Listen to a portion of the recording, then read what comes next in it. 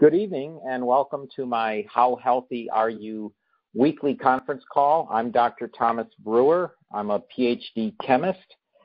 And for this evening's call, I'm going to be talking about something that's been in the news, and it's also had some recent research studies, namely by a doctor known as Maria Fernandez. And this is about LDL cholesterol from eggs and whether the size of the LDL particles matter.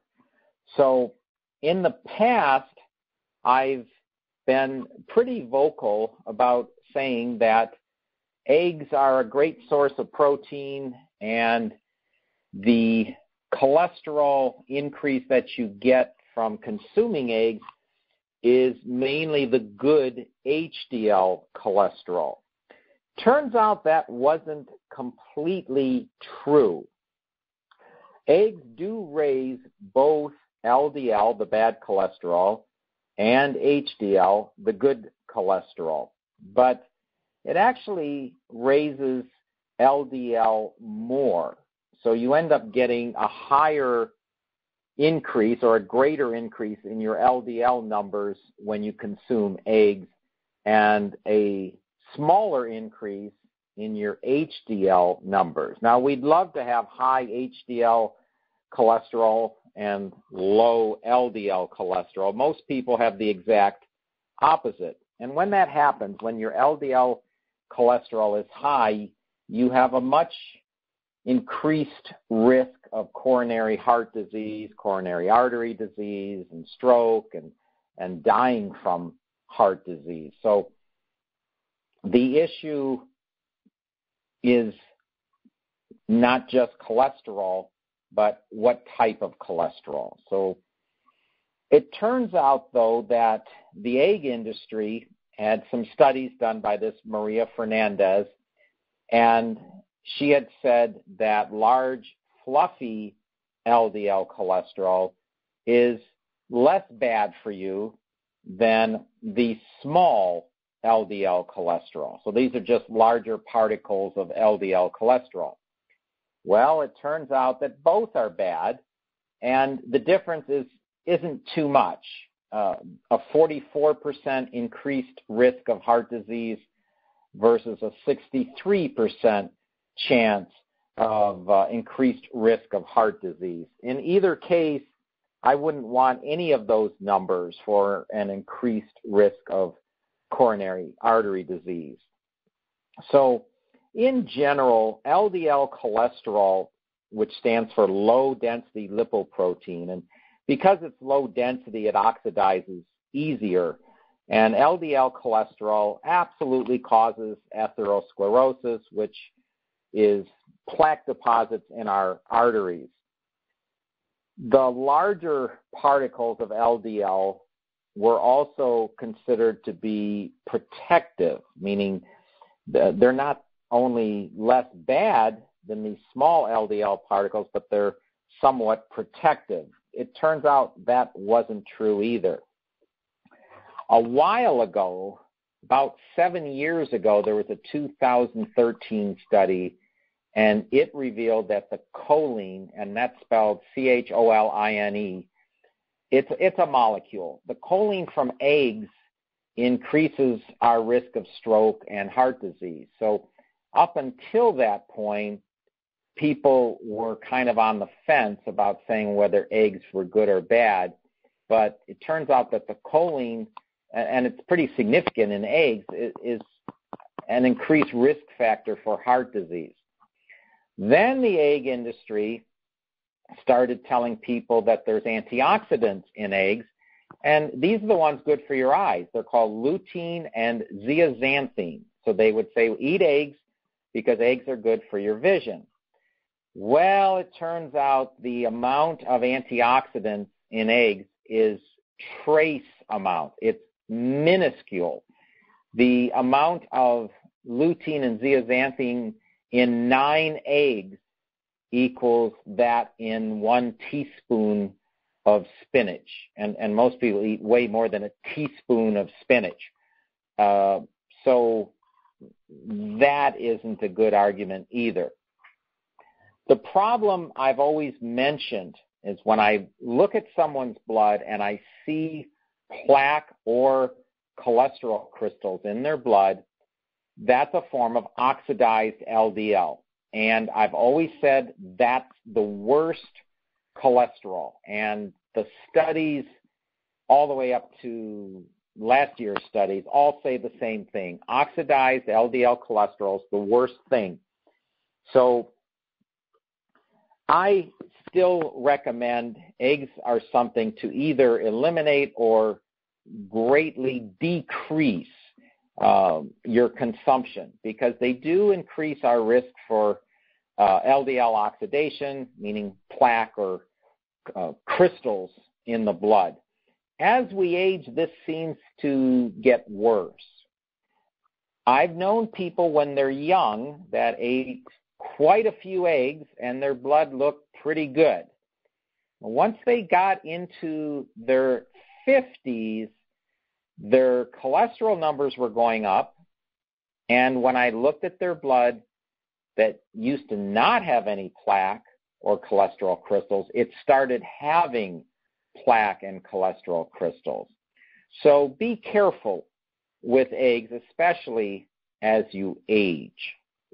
Okay, a couple of announcements. A few days ago, I made 5 more videos that will be linked to future newsletters. One is on thyroid, where I use the periodic table and tell you how you can heal your thyroid for no cost. I also have a video on probiotics and prebiotics, what they are and the best way to get them. And I've included 3 breathing videos. So the first video has techniques 1, 2, and 3, or phase 1, phase 2, phase 3. And then there's another video with just phase 4 and another video with phase 5. And as you can surmise, phase 5 is a lot more challenging and a bigger commitment on your part than a phase 1 breathing. And finally, I've got my dates for my trip to Brentwood, Pennsylvania, or not Brentwood, Pennsylvania. I'm going to Brentwood this weekend, but Myerstown, Pennsylvania.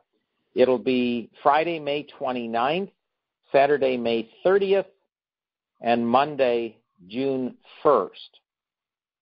The blood screenings are going to be about 45 to 60 minutes in duration. The retest pricing is $140. First-time pricing is $190. Now, you'll see that's different than in the office. Right now, when you come to my office in Las Vegas, the pricing is 3 blood screenings for $275, but that seems to be reserved for people that can get to Las Vegas or else they live in Las Vegas. So the other pricing takes into account my travel costs. Still very affordable, though, for a complete blood test. When I'm in Pennsylvania and also when I'm in Brentwood, California, I can also bring my kits for food allergy testing. And the kit includes everything I need to get the drops of blood I need to do the food allergy testing. I do have to send it away. It takes about 2 weeks. The cost for that is $295. I had mentioned that on a previous newsletter. But when I do travel, I can bring the kits with me. They're very light and small, and I can then do the tests for people instead of trying to have them do it themselves. I've got all the mailing materials too, so it'll make it very straightforward. Okay, so that's all I have for today. I'm going to go off lecture mode. And does anyone have any questions for this evening's call?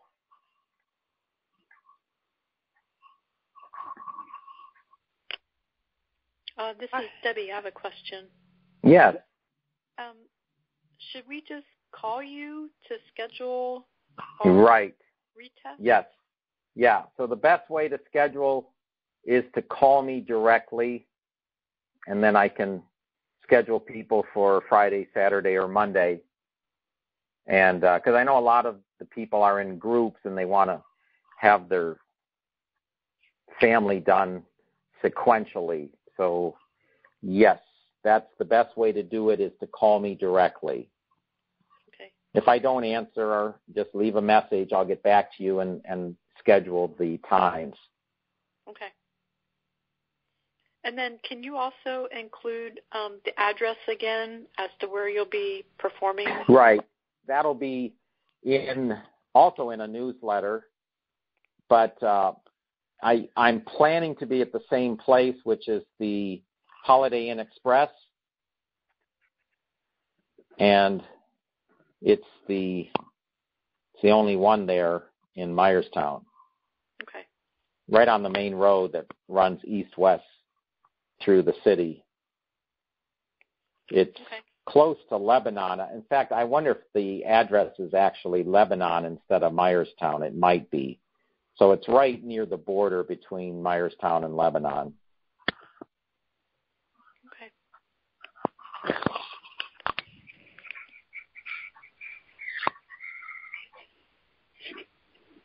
Any other questions? Hey, Dr. Brewer. Can Yeah. you talk about hair loss? Not like where you lose a bunch of it, but just like fallout. Can you address that, please? Yeah. So there's a number of reasons we lose our hair. The common one that you'll see runs in families is genetic. There is not much you can do about that one. The others, though, the other causes are pretty much stress-related.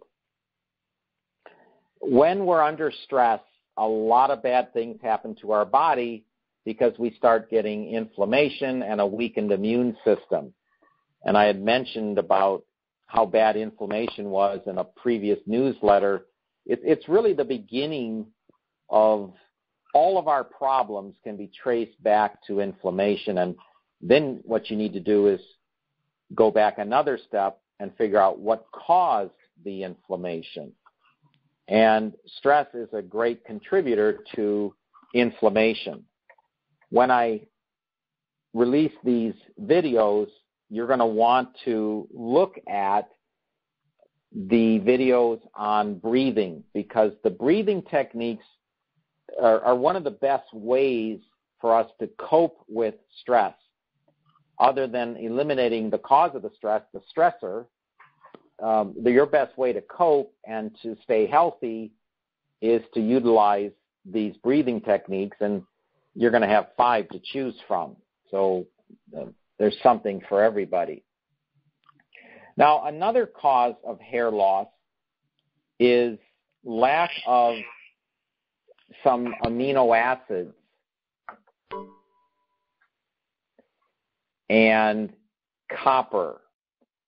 These amino acids and copper are in the perfect ratio in the Enriching Gifts amino acid formula. In fact, that formula was designed initially more for hair, skin, and nails, but mainly hair, above and beyond muscle building. Now, it does both, but it really specializes in helping one's hair. So those supplements with our amino acids and copper are quite beneficial. And you would notice an increase in just a few months. You should notice healthier hair, slightly thicker, obviously less falling out. I always refer people to the utilization of multiple techniques when you're trying to solve a problem. Meaning, do you really want to know what really worked for you as long as you solve the problem? So I would utilize breathing techniques. I would take the amino acids, and that way you're going to maximize your potential for having better hair and thicker hair and less hair loss. So that's what I have for hair loss above and beyond a genetic factor. Okay, thank you very much. Okay, one thing I wanted to add to that, you'll see people that smoke cigarettes and they have great hair. Cigarette smoking is not linked to hair loss.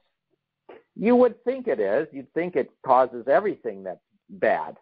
But hair loss is not one of them. People that smoke quite a few cigarettes a day, their hair could be way better than a family member's.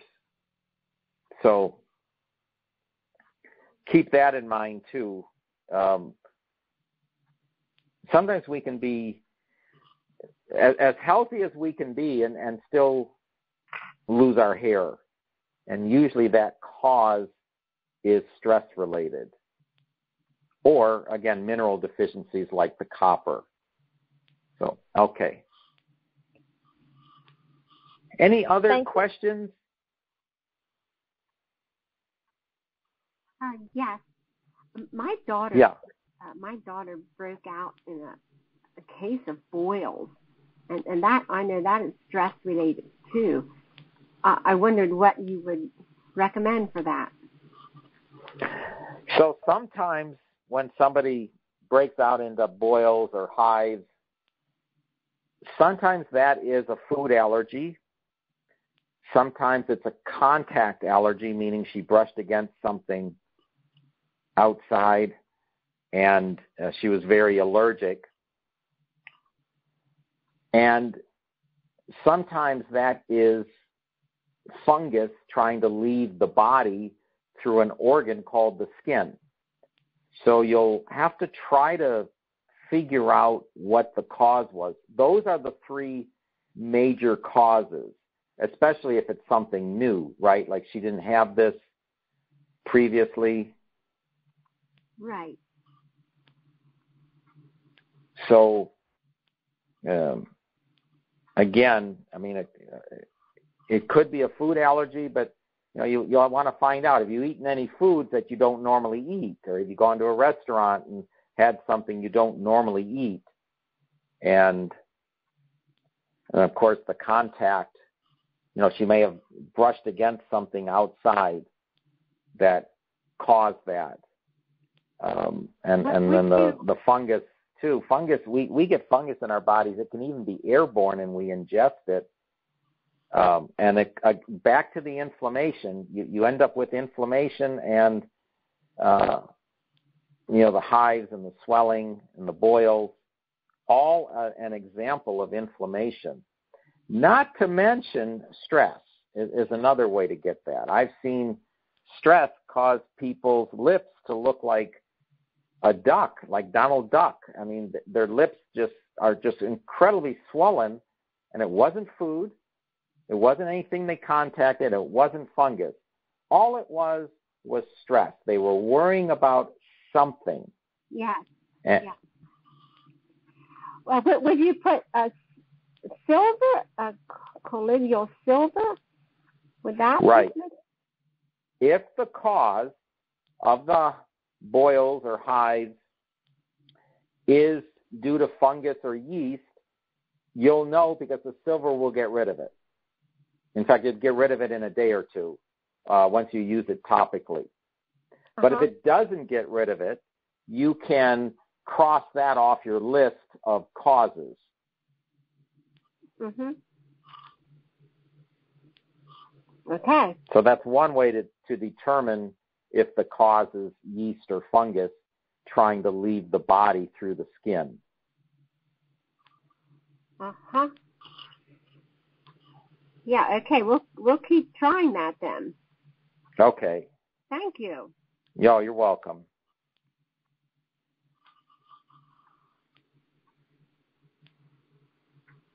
Is that all the questions we have for this evening's call? Okay, so I want to thank everyone for being on the call, and I appreciate the questions.